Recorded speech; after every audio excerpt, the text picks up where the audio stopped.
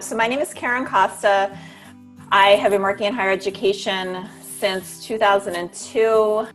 I'm Clea. I am an instructional technologist. Our workshop for NISOD is called No More Boring Online Classes, Creating Exciting, Engaging, and Effective Live Sessions. What we're hoping to do is to empower educators to create really great live sessions. So a lot of folks are leaning on these more than ever before, and we want to help them feel confident in their online session facilitation skills.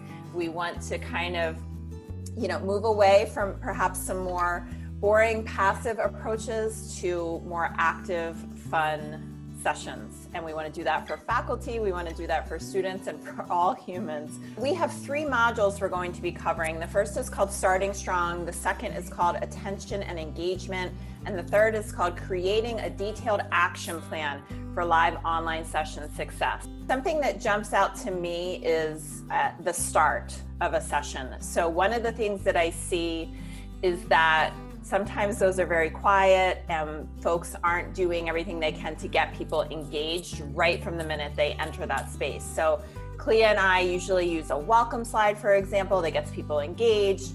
So we're going to talk to folks about that critical first 5 minutes and how you can use that first 5 minutes to set yourself and your learners up for success.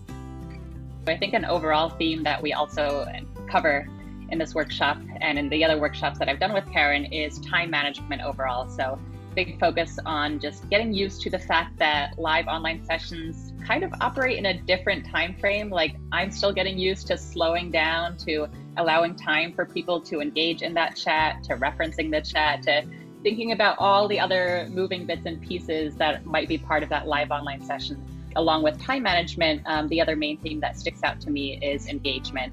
It's probably the question that Karen and I get most often. How do we engage people? And hopefully folks will be surprised that you don't have to use all of these high-tech options in a live session. Sometimes the simplest strategy is going to be the most effective. Clea and I really have a playful, supportive facilitation style. So we don't want anyone to feel like they need to come to this workshop and be perfect. We want you to come just as you are. We're going to support you in that. We make mistakes. We celebrate mistakes in our workshops. So come just as you are, ready to learn. We're not looking for perfection. We will cheer you on. We won't try to tell you what to do or fix your teaching. We will ask you challenging questions, but we will really make sure that you feel empowered as a learner. Outside of higher ed, what my interests folks, I live in Massachusetts, grew up in New Jersey. I am, like everybody else, spending a lot of time at home right now, where I live with my husband, and I have an 11-year-old at home, and you might have seen my almost 3-year-old dog Rocky walking in the background. He's one of my favorite coworkers.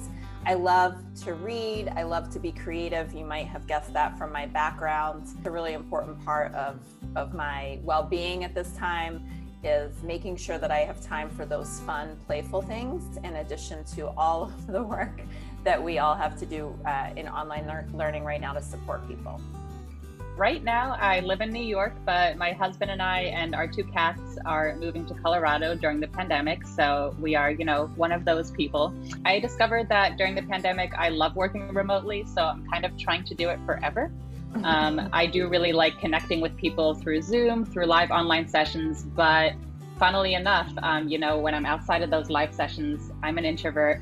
I do need a bit of a nap. If I'm having one-on-one meetings with colleagues, we've pivoted to using phone calls instead, which can be a really nice, refreshing change of pace. So I think when I think about my work as it relates to live online sessions, I am always looking for alternatives. And could this be an email instead? Could we have a phone call? Anything to reduce like the eye strain. And it also takes a lot of energy to present online. So thinking about, my own energy levels and how they're affected by doing things like this, and what strategies can I share with educators to help them feel less overwhelmed, help them feel like they are able to take breaks and enjoy their lives and move to another state if that's something they need to do this fall, and to keep up and stay sane through it all.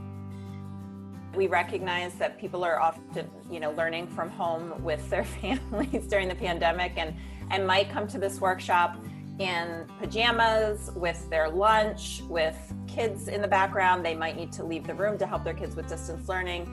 I just want to really emphasize that your well-being is our number one priority. Everything we do in our workshop is going to be an invitation, not a requirement.